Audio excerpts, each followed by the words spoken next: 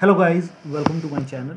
Today in this video I'm going to show you how to fix when you are unable to install this update, that is KB5035845, or if you are unable to install this update, that is KB5036450. So if you are unable to install this update on your Windows 10 computer, then please follow the steps shown in this video. The first step is to run update troubleshooter. For this, open Windows 10 settings and then go to update and security. Now click on troubleshoot. Now click on additional troubleshooters. Over here you can see Windows update, click on it and then click on run the troubleshooter. Once the troubleshoot is complete, now restart your computer. Make sure that you restart your computer after this, and after the system restart, update your Windows 10 once again. Still you are unable to update, then the next step is to use Windows 10 Update Assistant. For this, copy this link. The link is provided in the video description. Open this link in a browser. It will take you to Microsoft website. Over here you can see Windows 10 Update Assistant. Click on Update now. Now this will download the exe file. Run the exe file.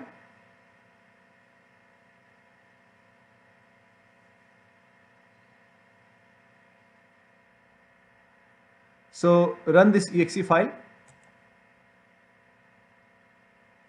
Click on yes to allow. Now this will load Windows 10 Update Assistant. If there is any pending update, it will let you know. So it will check for update, and if there is any update, you can click on accept and install, and after the installation, restart your computer and your Windows 10 should be up to date. Still you are unable to update. In that case, you can reset Windows Update components. For this, copy all these commands. These commands are provided in the video description. So copy the command till here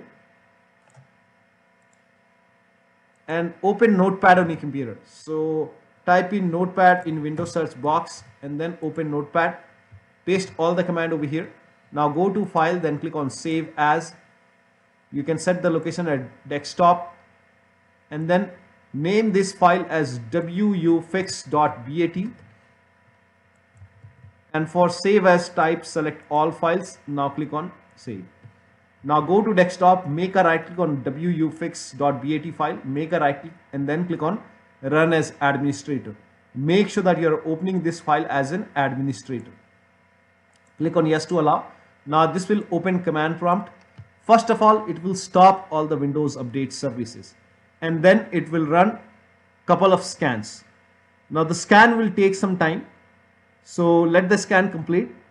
There are a couple of scans, so the scan will take time, and once the scans are complete, it will restart all the Windows Update services. And once the restart is complete, again restart your computer, and after the system restart, update your Windows 10 once again. Now the next step is to, still you are unable to update. In that case, use media creation tool. This is the last step. So you can again go to this website. Now scroll down. Over here you can see media creation tool. Click on download tool now, and once the download is complete, run this exe file and then you will see this screen. So click on accept, and by default upgrade this PC now would be selected. Click on next, and it will start downloading Windows 10 along with the latest update. Now this process will take some time. Now before the installation, on this screen, once the download is complete, on this screen before the installation, you will see the screen which says ready to install, and by default the option to keep your personal files and app would be checked. When this is checked, you will not lose any data on the computer. So click on install. After the installation, log into your computer and then update your Windows. Now if you are receiving this error code while updating your Windows 10, then please follow the rest of the steps shown in this video. First of all, let me inform you that you are receiving this error message because if your computer does not have a recovery partition, that's the reason you are receiving this error message. Now to fix it, you have to manually resize your partition by 250 MB. Now for this, you have to run this command. These commands are provided in the video description. So copy it. So type in cmd in Windows search box, make a right click on command prompt app, and then click on run as administrator. Make sure that you open command prompt as an administrator. Click on yes to allow, and then paste the command over here. Hit the enter key. Once that is done, run the second command. All the commands are provided in the video description. Paste it, hit the enter key. Now type in disk part, Now once that is done, type in list disk, and over here you will see the disk. Now type in select disk 0. Now disk 0 is my C drive where operating system is installed. So I will type in select disk 0. This is where my operating system is installed. Now hit the enter key. Now type in list part. Now this is to find out which partition your operating system is on. Now so type in list part, hit the enter key. Now over here, then select disk part 3. This is usually where Windows is installed. So here you can see this is primary, so often named primary. So in my case it's select disk part 3. So in my case it's partition 3 primary where the operating system is installed in this partition. So I will type in select part 3, hit the enter key. Now you have to run this command, that is shrink desired is equal to 250, minimum 250 as it is, hit the enter key.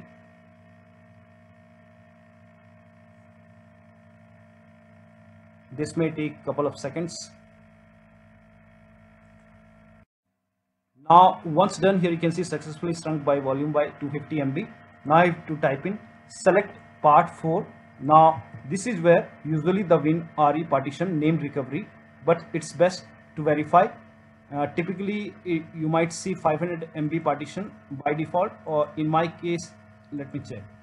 So yeah, this is the right one. Here you can see partition 4 recovery 556 MB. So I will select this select part 4. This is usually the WinRE partition named recovery. So you can select part 4, hit the enter key.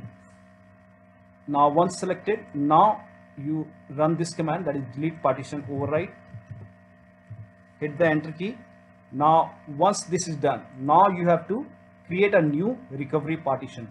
So first of all you have to check your disk partition style is GPT or MBR. Now to find out, you have to type in list disk over here to check whether it's GPT or MBR.